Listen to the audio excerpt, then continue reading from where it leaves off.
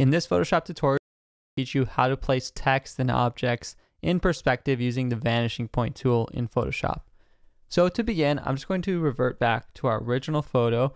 This works great with photos where you do have converging lines into a central vanishing point, or when you have clearly defined lines in a room or something like this. So to begin, on our layer, we're going to go to Filter, Vanishing Point. This is going to open up the Vanishing Point menu, and you just have this little point clicker where you can create our first grid.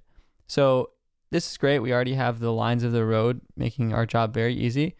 I'm going to simply click towards the vanishing point and then down, and then create all 4 spots so we have our grid. Now, Photoshop, if it likes your vanishing point, it will make it blue with the grid.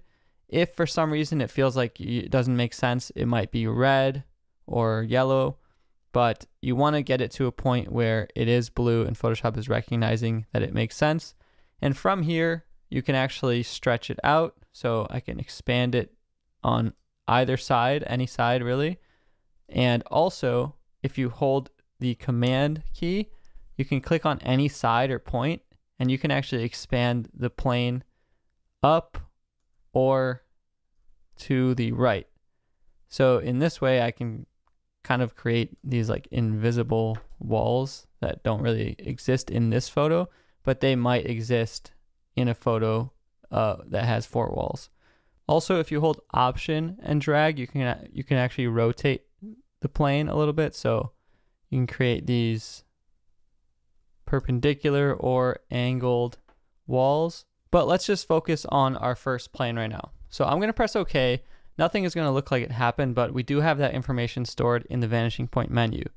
Now, when I go to my text tool or really anything else and write out whatever I want, I want to make this text kind of big enough so that it doesn't get stretched out too much. And I'm also going to want to grab a selection of this text. So if you hold the Command key and click on the actual thumbnail of the layer, it'll load up a selection of whatever's in that layer. That's a nice trick for any layer. And I'm going to press Command C to copy the contents of this selection.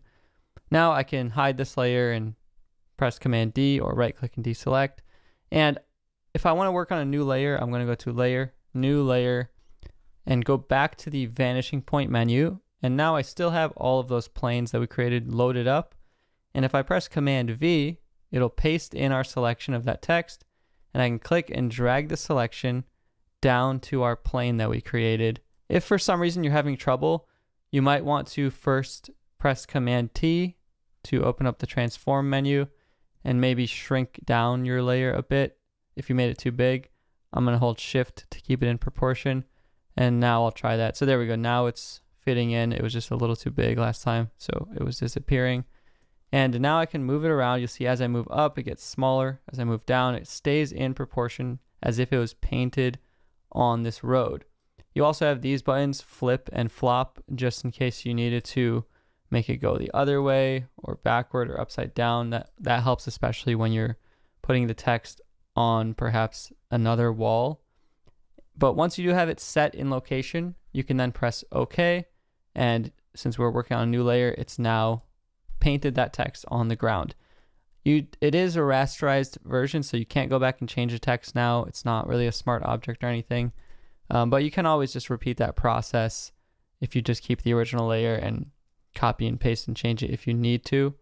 The other thing you can do if you want to help with blending is right click on this layer, go to blending options, and use the blend if menu in the blending options tab. So here you can choose to blend this layer if the underlying layer is a certain spectrum or level of dark to light.